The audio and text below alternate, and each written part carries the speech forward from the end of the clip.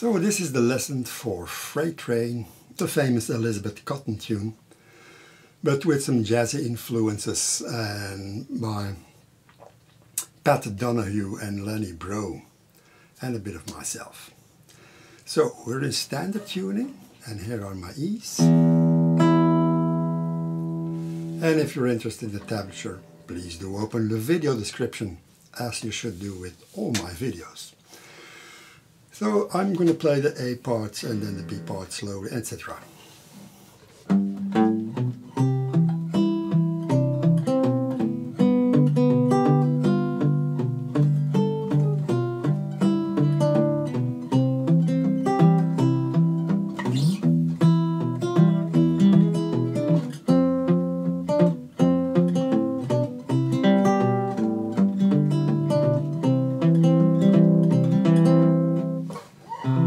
And of course the speed, you can adjust that of course. The first, the A part, is based on the playing of Donohue, and he plays a version at, well, breakneck speed, which I think is a bit, well, too fast, and you lose a lot of that beautiful melody.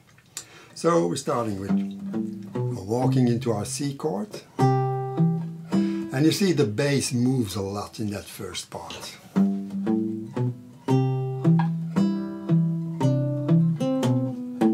Going to our G, G7, and I do this with a thumb wrap for the 3rd fret 6th string, and the pinky goes to the 5th fret. Slide down and go to your G7,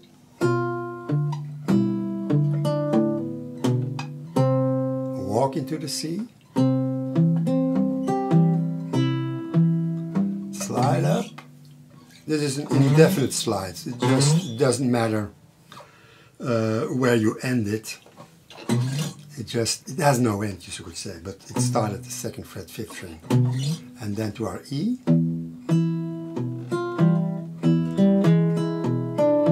And you see the bass here goes. And the next measure it changes to 6/4 in F.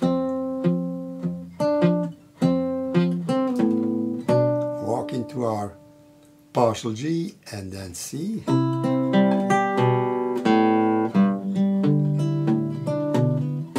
And notice I'm muting the bass like Chet Atkins, for example. But in that A part, not that heavily as in the other parts. So in bar 14, try to let that G note on the 1st string, let it ring as long as possible. C. Then the B part is more based on the playing of Lenny Breau, and it has, let's say, a bit more swing it. So I'm trying to accent as much as possible the 2nd and the 4th beat. And if not much is happening in the trebles, like for example measure 18 and 19, then you can really do that.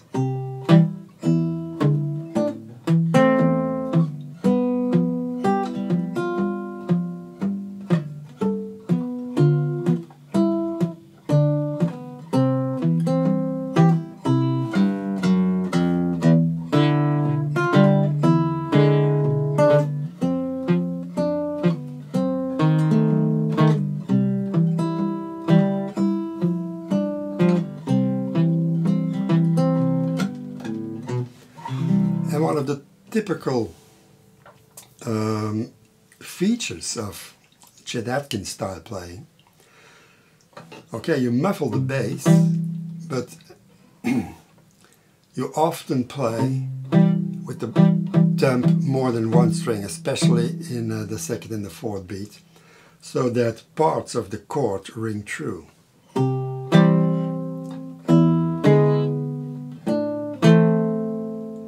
If I wouldn't do that,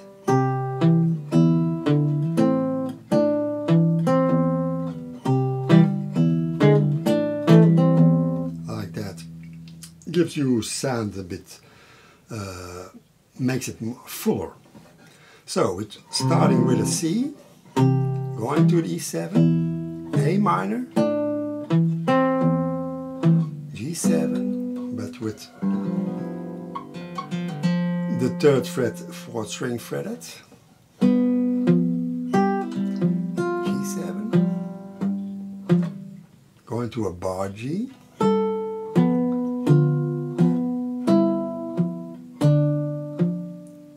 and notice again the alternating bass switches between. While with the G7 it was like that. So take care of that. Bar 22. C again, pull off. Going down, E7.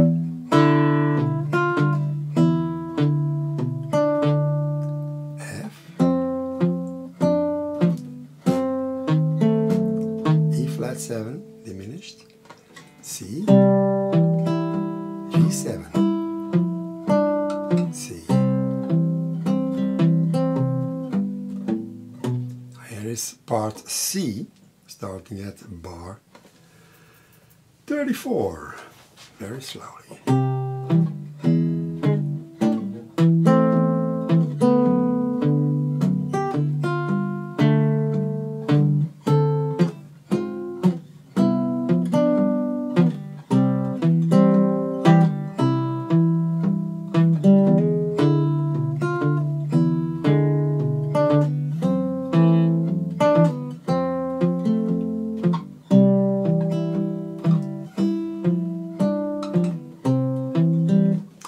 So, again we started with a C, E7, A minor, and then in the middle of the beat, the last beat of measure 35, I'm changing to a D7, partial D7. So that measure, A minor, lift the pinky, and then you change to a G, G7, and you see the 2nd finger remains on that 2nd fret.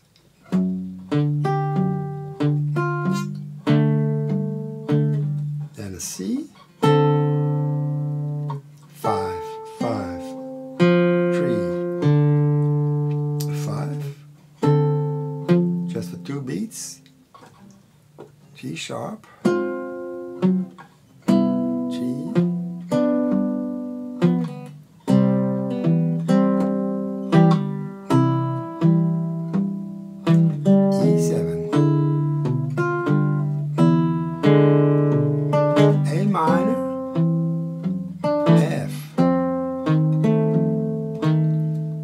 you see the bass is in the 4th string 1st fret.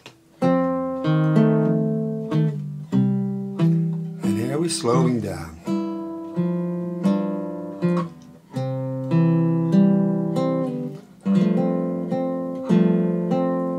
F with a G in the bass. And there I made a little mistake in the tab. For the following 2 measures, you have to go to page 4, all to the bottom, and you see asterisk 1 and asterisk 2. We're going to play that first.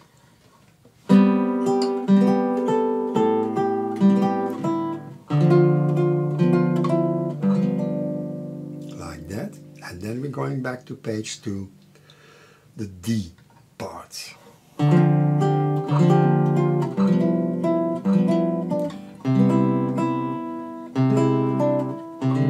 Sorry.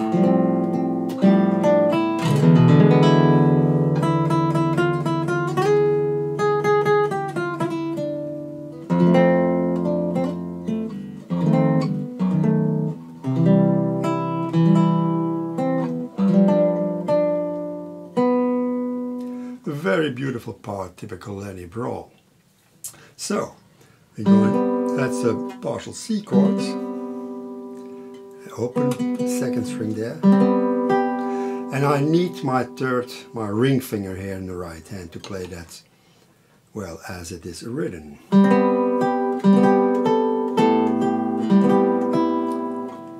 G7.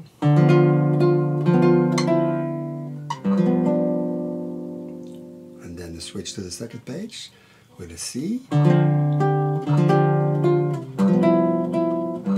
to that G, C, add the index to the first fret's third string. So, F. And here Lenny Breau normally, well in his version he goes to a whole part with tremolo, which I find a bit difficult, so I changed it a little bit. You can strum down with the fingers like that and followed by the temp.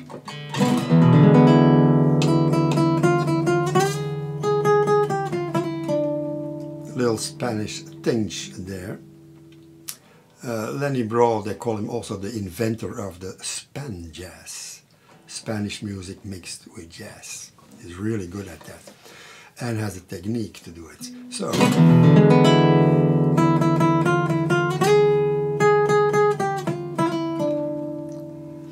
F, E flat 9, E flat 7, B7, C, sorry, G7, and then we have the E parts.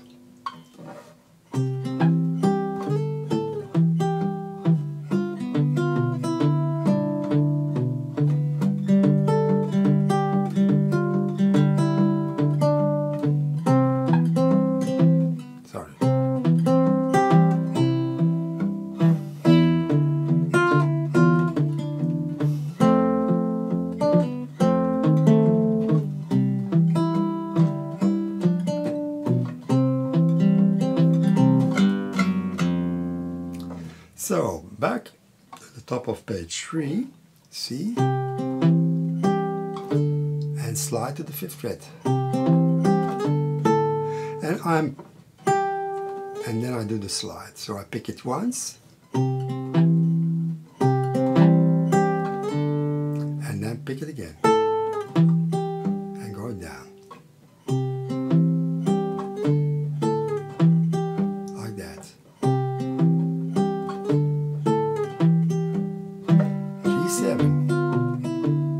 Note the bass, and then thumb wrap for the 6th string 3rd fret,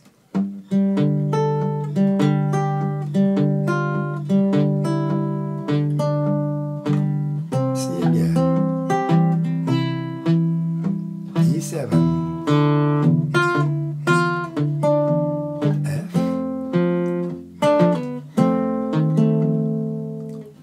F with the thumb wrap.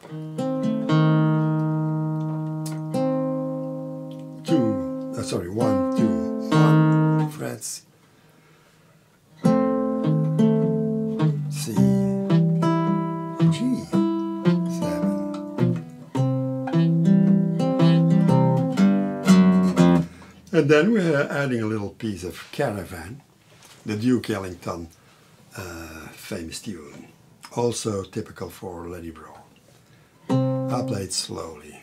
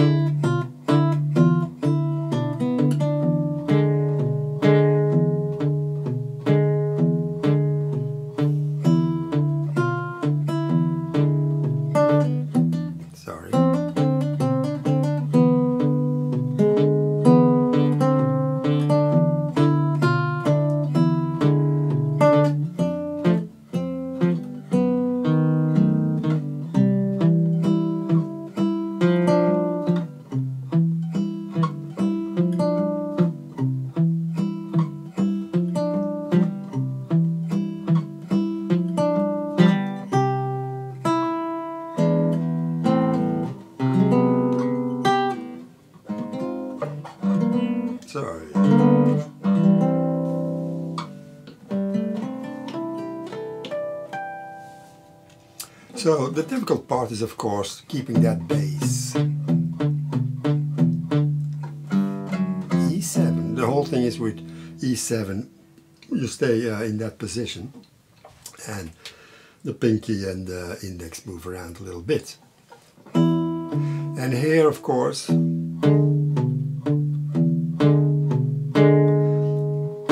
by playing a little bit harder, that third string also rings and gives that train-like effect.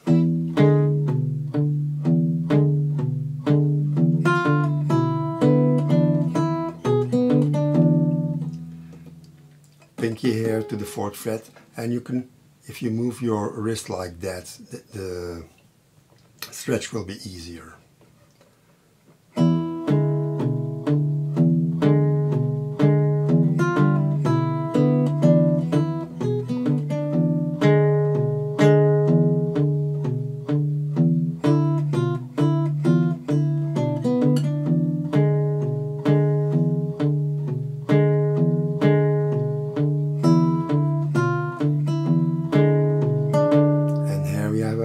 A lot of hammer-ons.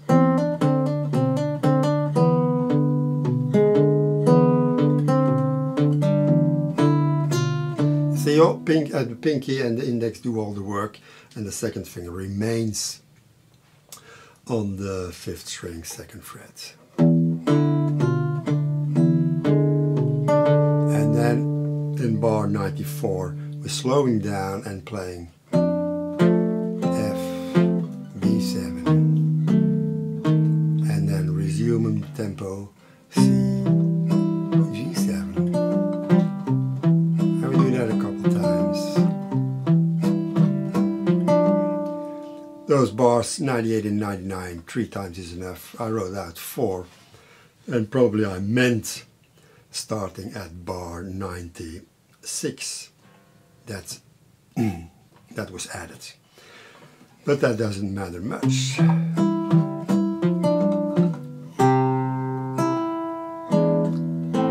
E7, A minor, and then, well, some kind of impossible chord, but it sounds good. A dissonant. Open. 1st fret, 4th fret, 3rd fret. Pinky to the 3rd, to the G on the 1st string. And then again, that difficult chord that Lenny Breau uses a lot. It's a lot used in jazz. Strings 1 and 2 are fretted by the index. 3rd fret, 4th fret, 4th fret. And G, C. And then we have a flourish of artificial harmonics. This is the chord you gotta fret. It's like a C9, but your 3rd finger leaves the 3rd string, well, doesn't fret the 3rd string, only with the index. So that's frets 3, 3, 2, 2, 3, 3. And while you can, of course, simply don't play the harmonics and do a arpeggio of that chord, but when you went from, then target with your eyes the 15th fret, because there your index has to go, and touching lightly the string, and with the ring finger you're gonna play the 3rd and the 2nd string.